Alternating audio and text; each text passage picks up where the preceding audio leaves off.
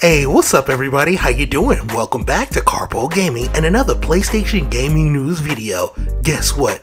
Game Pass is coming to PlayStation 4 and PlayStation 5. That's right, Sony has just announced they are introducing a brand new subscription to take on Xbox Game Pass. Now this is being reported on by a lot of people. We're going to check out the Bloomberg magazine. PlayStation is planning a new subscription service to compete with rival Microsoft's popular Xbox Game Pass, according to some very high familiar people that you probably know. Now, the service is codenamed Spartacus and will allow PlayStation owner to pay a monthly fee for access to a catalog of modern and classic games.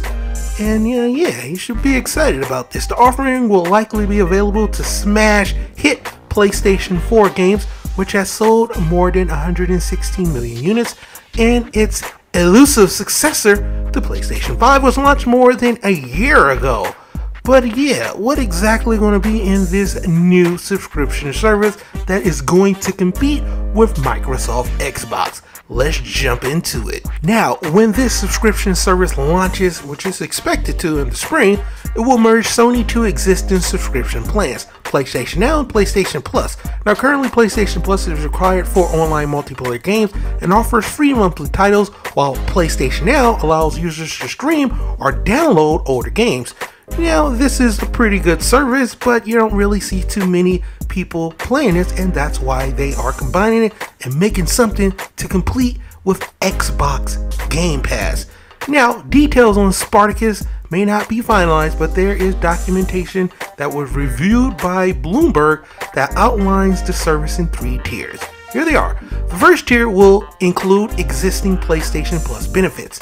The second would include a larger catalog of PlayStation 4 and eventually PlayStation 5 games. And the third tier would add existing demos, game streamings, and libraries of classic PlayStation 1, 2, 3, and PSP games as well. So, what do you guys think as far as this subscription tier? You're going to have the PlayStation Plus, you're going to have it combined with PlayStation Now.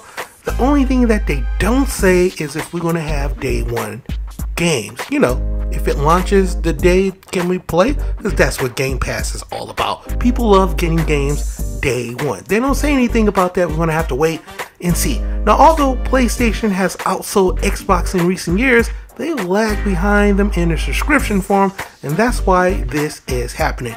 Xbox Game Pass is quite amazing, to tell you the truth, with over 18 million subscribers, me being one of them. And you have a choice. You can get an Xbox Game Pass on PC, or you can get it on a good old console. You know, so it's definitely working out for Xbox. We're going to have to wait and see if it's going to work out for Sony. If they include day one games, then yeah, I think it can compete. But if they don't, then yeah, it's probably not going to see the success that they probably want. But we're going to have to wait and see if they're going to include day one games. I hope they do. If they do, then yeah, it's a good time. But for right now, that's pretty much going for the video. Hope you truly enjoyed it. Once again, if you are new to the channel, how you doing and welcome. Don't forget to subscribe. Right here at Karpo Gaming, I upload a wide variety of videos ranging from updates, tips and tricks, guides and news, and a whole lot more. So hopefully you enjoyed this video. Once again, thank you everybody for all your love and support. Links down below, and as always, I'll be seeing y'all in the next one. Later.